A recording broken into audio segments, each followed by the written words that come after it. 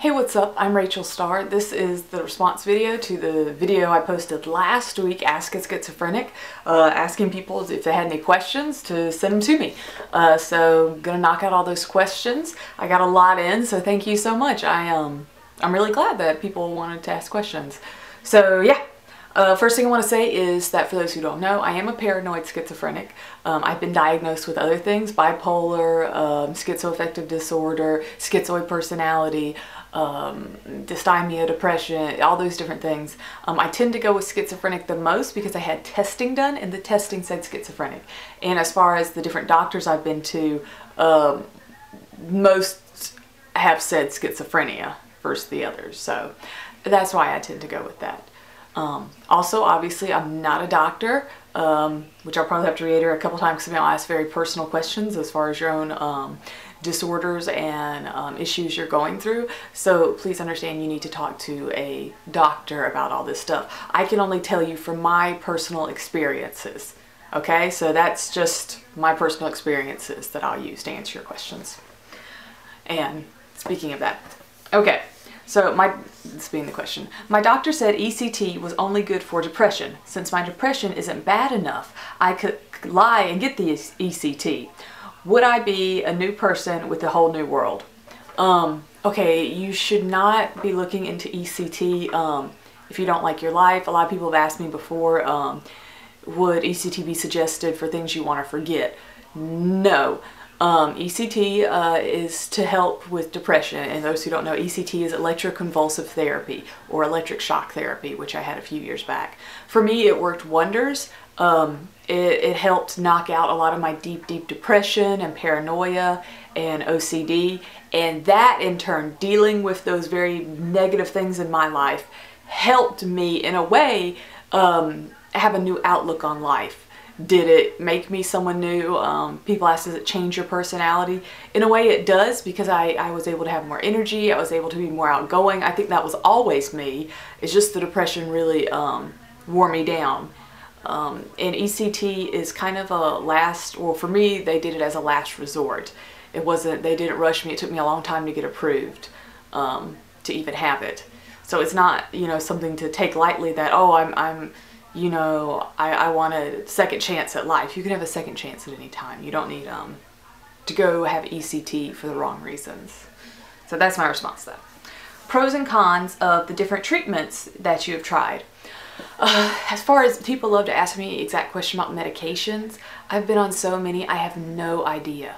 Like probably hundreds over the years that I was on medications. My biggest problem with me is that they would work for a month and then they would kind of stop working, or the side effects would just be so horrible. I was on lithium for a while. That made me ridiculously sick to my stomach, which it does for a lot of people. A lot of the stuff, you know, either made me really tired or really awake. And then of course there was the weight gain and just a feeling of numbness and different things. Pretty much just all the medications I had trouble with. Now on the opposite spectrum there, the ECT, it caused brain damage for me, memory loss and stuff like that. So those would be the cons. The biggest pro being to the medication. It did offer temporary relief for me, but nothing long term. The pros for the ECT, it did help knock out a lot of bad things and made my schizophrenia, because it took away that depression and a lot of other stuff, it made my schizophrenia more manageable. Okay, it does not fix anything, but it did make it more manageable. All right, next, I suffer from panic disorder and OCD combined with agoraphobia, not to mention intrusive thoughts that won't go away unless I drink or take pills. Would someone like me benefit from ECT? For me, my OCD had gotten really bad towards, when I say the end, being the end before I had the ECT. I don't know, I was completely out of it a lot of times, like not even mentally here. My OCD had taken over to the fact that I couldn't go to bed at night, because for when I have to just keep checking my closet, you know, I'd have to get up and just do things over and over and over and over and over and over and over. And for some reason, after I had the ECT, it seemed to knock out the OCD. that helped me. It also took out my paranoia, which I've never had agoraphobia, but I'd assume maybe it has to do with paranoia. So in my experience, I would say you could benefit from it, but I don't know. Yeah. I don't know. I hope that helps. I'd say talk to your doctor really in detail and see what they say. I don't think your current thing of drinking to deal with it, obviously that's not gonna help you in the long run. Okay. Have you ever thought of doing a wet t-shirt contest? Ironically, that was one of the schizo questions I was sent. No, I've never done that. Thank you though. Moving on. What movies do you think most accurately and inaccurately portray schizophrenia? There are so many that are inaccurate. Yeah. Like Law and Order loves to pick on schizos so much. It's crazy. It's like, there's just a ton. Anyone who's in the theater when I watched The Roommate would have known I had an issue with it. The movie came out recently about this roommate going crazy and killing everyone and becoming obsessed. Yeah, there's tons that inaccurately portray schizo and mental disorders. Accurately, the best movie to accurately get an idea of schizophrenia, one of them that a lot of people are actually against, but I really like it, is The Exorcism of Emily Rose. It's not a horror movie like the title and a lot of the trailers led you to believe. It's actually like a mental movie. So I would highly suggest checking out The Exorcism of Emily Rose. I remember my brother bought that movie and I was watching it with him and it like blew my mind because it was like, oh my gosh, I identified 100% with that character and the stuff she went through. Another one, if you've ever seen the children's movie Coraline, where her imagination world, her like fake world starts to fall apart and turn like dark and evil, and like the dad becomes this twisted spider character and stuff. That's exactly like my hallucinations. Like I watched it, I was like, oh my god, that's my hallucinations. Like I always have a hard time describing them to people, how things get distorted, and that it's like they get distorted and creepy and evil, and it was just like that scene in that movie. I was like, oh my gosh, that's it. So anyway, okay. Are you still using medicine since the ECT? I probably should be on more medicine if it were, I think if the doctors just could make me, they would have me on antipsychotics and different things. But I currently only take depression pills. I'm terrible at taking them. Right now I take them regularly, but I just, sometimes I don't like the way they make me feel, and I'll be like, oh, I can do good without them, and then I crash. I choose not to go on other medication because I have found that I'm able to manage my schizophrenia okay. As far as would I in the future go back on antipsychotics and different things like that, yeah, I would if I had to. I right now rather try and keep managing the way I am with a lot of lifestyle changes and stuff, but if I had to go back on medication, yes, I would. What else? Do you see things that aren't there? Yes, I do all the time. It's kind of funny because I don't really react to them anymore because I'm so used to seeing them that I don't even think about it. Which is another thing that's odd about my schizophrenia, which has led to me having different diagnoses, is that most people with schizophrenia do not have visual hallucinations. They only have audio hallucinations, which while I do have audio hallucinations, I've never necessarily heard like voices talking in my head. I'll sometimes hear them talking, but not like they're holding a conversation. It's more like someone calls out my name or things like that. It's not necessarily like a conversation like a lot of schizophrenics have. And most really don't have visual hallucinations, which I have. I mean, some days it's like constant. There are constant hallucinations. Other days I can go, you know, a couple days at a time without necessarily anything happening. I can't, you know, I don't know. I have manic episodes and I am diagnosed with bipolar 1 disorder. But summer mania is grandeur and fun, and winter mania is paranoia and hell. Once the episode ends, I can come off as normal. Do you share that same experience since you don't seem mentally ill unless you tell people? I've gotten to the point now where, yeah, people don't know unless I tell them. And I think a couple years back, it would have been way more obvious something was wrong. Before I had the ECT, those when I got towards the end there, it would have been extremely obvious. It was hard for me to hold a job. It was, you know, little things were hard to do. People don't get it, like if you've never had like deep depression, like how hard it is, like when people say, you know, just taking a shower is like next to impossible some days, because it's like you just cannot get out of bed. You just can't. It doesn't make sense why, but you can't. But I've gotten to the point now, yeah, where people really don't know unless I tell them. They can sometimes see symptoms manifest. For one, like the other day I was at my job and someone commented at how big my pupils were in my eyes. They're like, oh my gosh, your eyes, like they're huge, like the pupils. And that's the thing, that whenever my eyes dilate, that means I'm hallucinating. Not always, but that's a huge factor if my eyes dilate. So I was like, oh God, it's good for me to know. Another one's if sometimes I'm walking crooked, my speech will start to slur. I try and notice my speech slurring, but it's really hard for me to catch it. Now and then I'll like hear it, but sometimes other people will comment on my speech and I'll be like, okay, that means I'm starting to get sick, is when the speech starts slurring. On set, when I'm doing movie shoots, and a lot of times when I'm on sets with movie shoots and stuff, I'll tell the PAs if they hear my speech starting to slur, just let me know. A lot of people I think are scared to like say anything, but I'm like, let me know, because I need to know so I can correct it. Oop, more questions. When did you first become aware of the symptoms of schizophrenia? What was it like? That's really hard. I didn't realize I was different until 16, 17. I grew up my whole life seeing things, and it's funny because I grew up with like seeing monsters and stuff, and you always hear like growing up like monsters in your closet, monsters under your bed. And so the fact that I actually saw these monsters, I thought that's what people were talking about. I didn't know even until I was, you know, a teenager, that other people didn't actually see the monsters.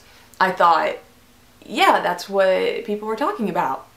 You know, why else would you say there was a monster in your closet unless you actually saw him standing there, you know, looking at you, coming out of the closet and standing by your bed, hovering above you, looking at me from under the bed, standing in the corners of my room, things like, I just grew up seeing them. So I just thought everyone did. I thought it was like, you know, just dreaming when you're awake.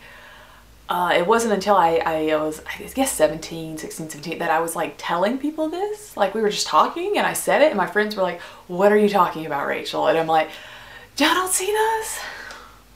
Really? Well, now I feel weird.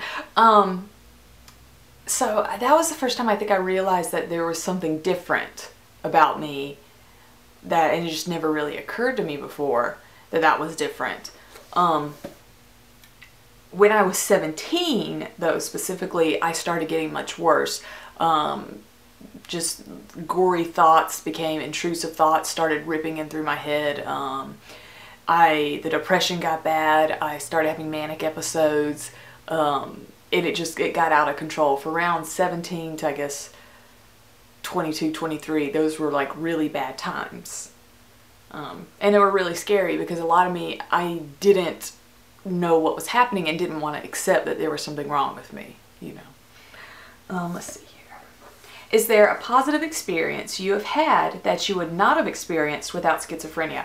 Tons of them. I've had so many great things that have happened. I've got to meet tons of other people, maybe like someone watching this video who have schizophrenia, of other mental disorders. I've had people, you know, even that don't necessarily have something like that, but when they find out that I have it, they feel more comfortable to share things with me and tell me things. And I love that. I love being able to help people. I love making people know they're not alone, and it makes me in turn feel not alone. When I first got this, I felt like a freak. I felt like, oh my God, they're gonna lock me up. I was terrified, and I felt all alone. And so for me to be able to make videos and talk openly about it, I'm able to find other people like me. So I'm not just doing it to help others, I'm doing it, you know, to help myself. So that's one thing. Also, schizophrenia makes me incredibly creative. I was talking to someone last night and I was telling them my movie plans, and I like blew her mind when she realized that I was like 4 I'm working on a current one, I'm working on the one that comes after, I'd already thought about the one after that, and in reality I have hundreds planned out. And she was shocked that I had all this stuff planned out and so far into the future and what comes next, and I'm already planning stuff for, you know, 3 movies away, working on things. I'm like, yeah, it's just how my mind works. I'm constantly coming up with ideas and stuff I want to do, and pretty much what can I do with these resources that I currently, you know, it just goes on. And I do attribute a lot of that to the schizophrenia. Having my mind work the way it does, it doesn't seem to really work on like a line that I think most people's mind is like on different levels and dimensions. I'm like all over the place at once thinking about things. And I do think it's a lot to do with schizo. If you could eliminate one symptom of your condition, what would it be? The depression. Hands down. I can deal with most everything else except the depression is what just wears me down, you know, and it's just a dangerous road to go on. I hate when I get really depressive episodes because it's like there's nothing I can do to make it go away. So yeah, the depression, that's it. I can deal with the hallucinations, I can deal with OCD, I can deal with, you know, confusion, not being able to read, things like that I can deal with, you know, but the depression, yeah. Are you scared of going crazy? I go back and forth on this subject. Yes and no. I think in when I'm like not in a good time, I'm like, if I were to go in like fully insane, I have been fully insane for a little bit, but I've always managed to be able to come back to reality. But I have to accept that, you know, one day I might not come back. And that is a scary thought, but I've, in some days, like I'm at peace with the fact that if it happens, I know it's not like I just drop off the face of the earth, like I'm still there in my head, and in a way it's like, you know, another journey. But then of course if I have to actually, like, when I'm on the verge of going crazy or when I'm in actually one of those episodes, I'm terrified because all I'm thinking is, Rachel, you gotta wake up. You've gotta wake up and get out of this. You gotta, you know, you gotta come back. And it's hard to understand. It's like I'm in, there's multiple me's. There's like the one that can still think and talk, and it's like I hear that one like I'm talking to myself, but then there's the part of me that's getting confused and twisted. Like, I don't know how to describe it, but the one that talks is always, you gotta come back, you gotta wake up. Rachel, focus, you gotta come out of this. Focus on, you know, it's almost like I'm talking myself through the episode. And I've been lucky that each time it has lifted and I've been able to fully come back. But yeah, I don't know. That is always the thought in my back of my head that I won't come back from one.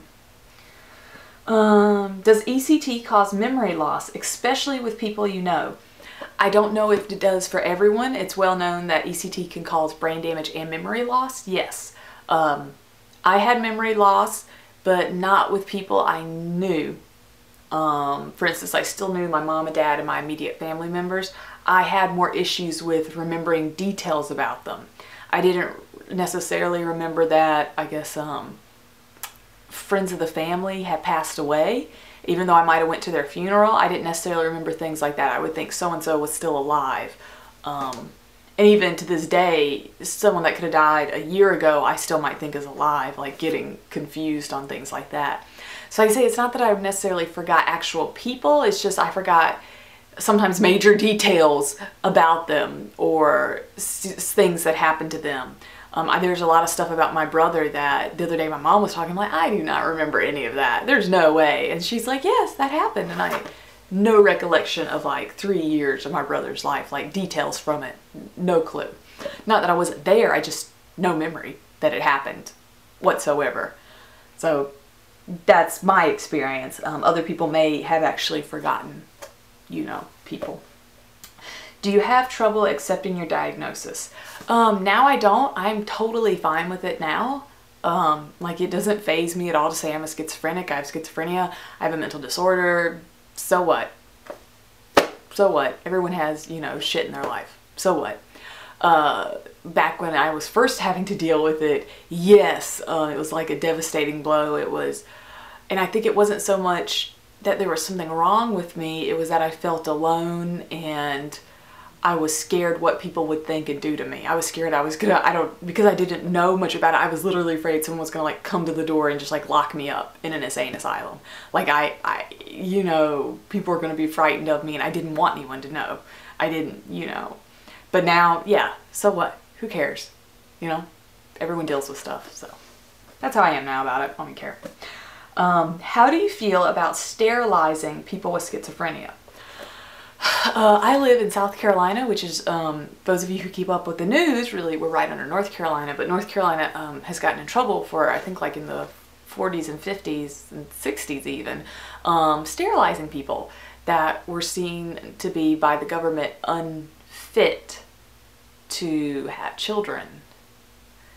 And my issue, first let me take me out of the equation, like personally. My issue is, so let's say you decide to be like, okay, well, people with schizophrenia need to be sterilized because they shouldn't be having children, because their children are just going to have it and go on and on and on.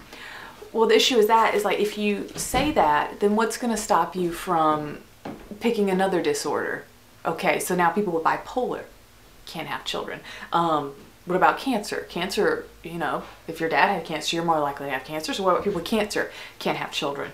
So I think that's a very slippery slope for one, if you were going to say a certain group of people can't be trusted, then what's to stop you from this group and this group and this group and this group? And it just goes downhill from there.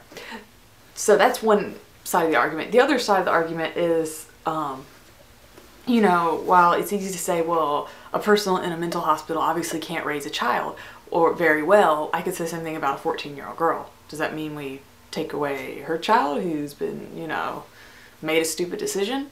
No, because people can, a 14-year-old girl, while it's not the ideal situation and she needs a strong family unit around her to help her, I believe the same thing with people with schizophrenia and other disorders, not just schizophrenia.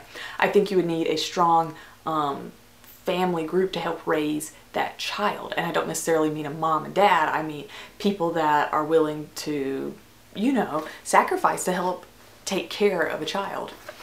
Now, my own personal thing is that I do come from, one side of my family has mental disorders very strongly in it. So if one of them had been sterilized, then I wouldn't be here. So I don't agree, you know, on that front, that because had something happened, then I wouldn't be here.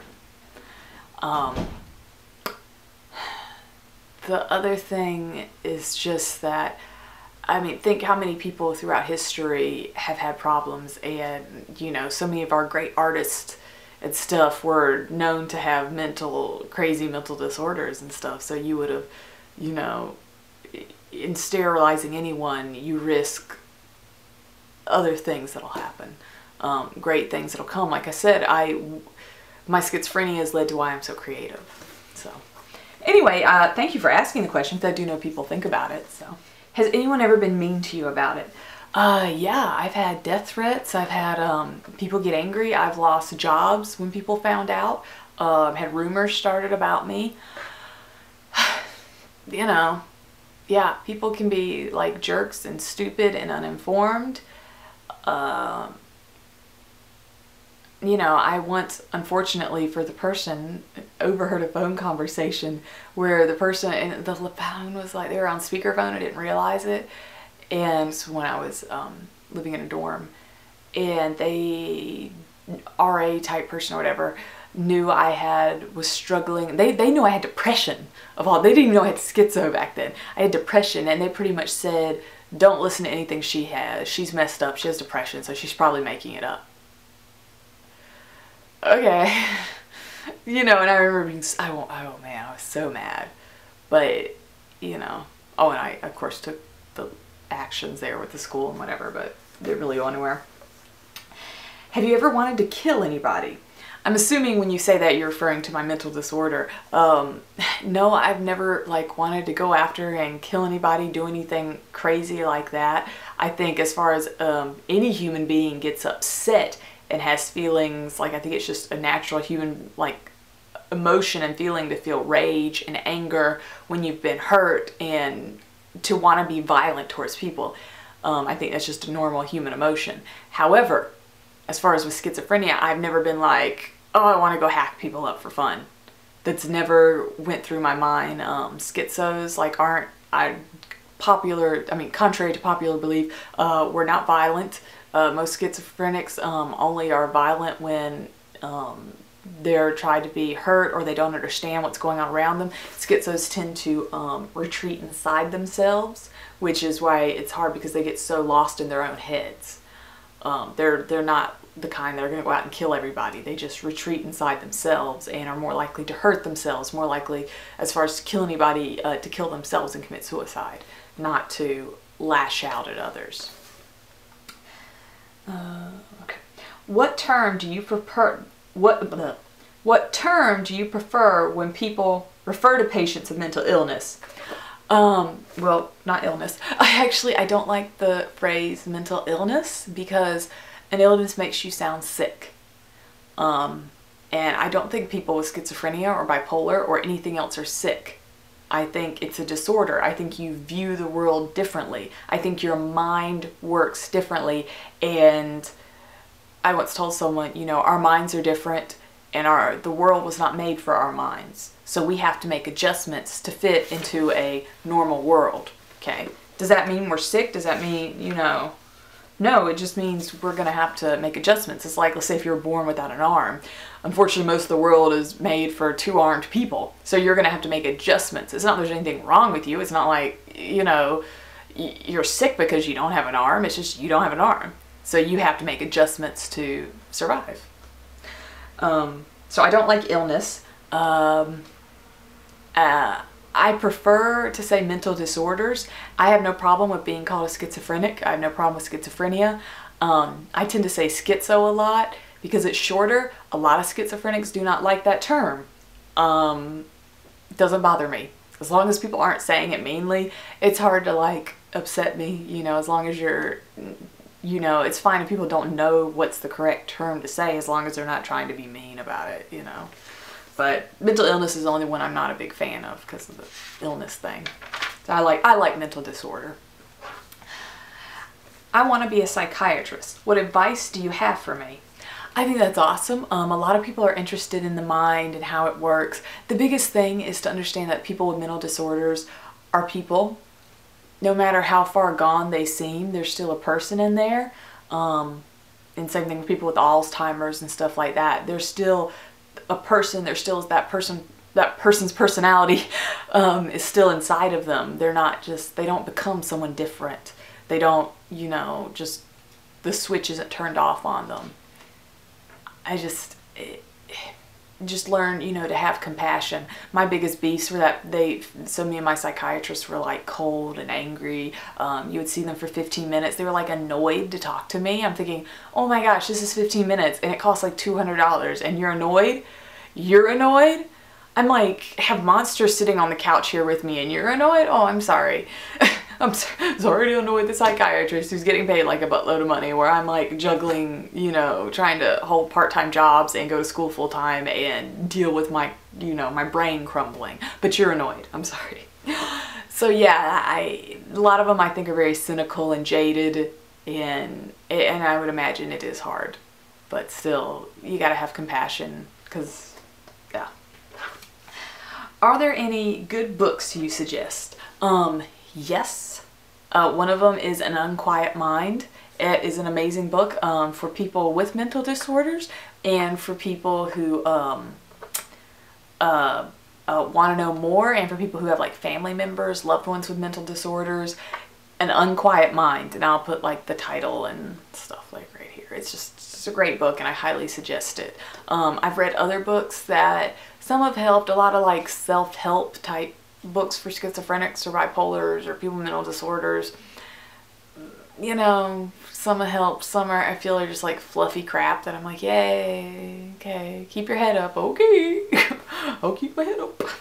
But whatever. But yeah, An Unquiet Mind is an amazing book about this woman and her story. It's just, it'll definitely, if you have a mental disorder, it'll definitely give you hope that seeing what this woman has done with her life is really amazing.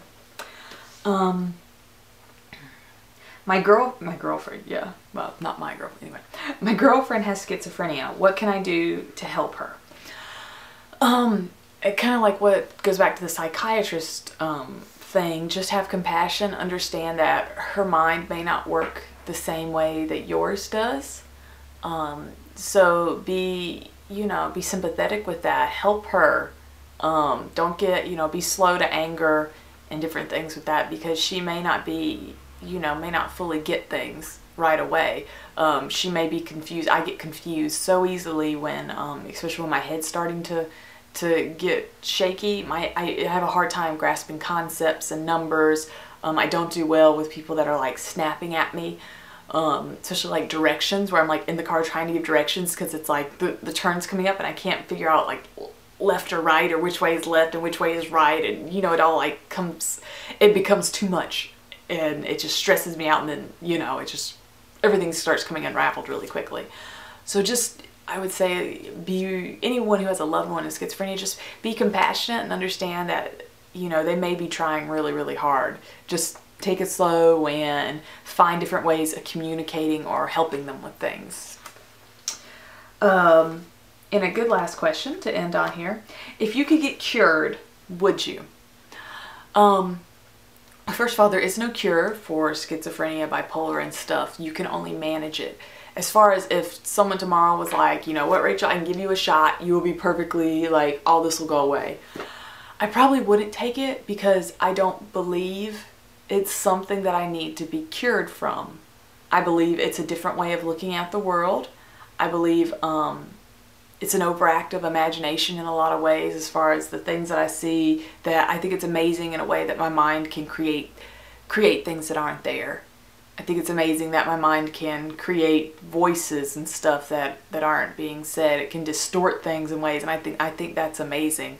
I wish it didn't have bad things that went along with it, like the depression, but, you know, it's kind of like owning a kick-ass car. It's awesome, but you still got to pay insurance and gas and keep it up and take it on oil changes. Like, it's still like a lot of sucky things to owning a car, but overall, you know, good outweighs the bad. And I feel like with my schizophrenia, the good outweighs the bad.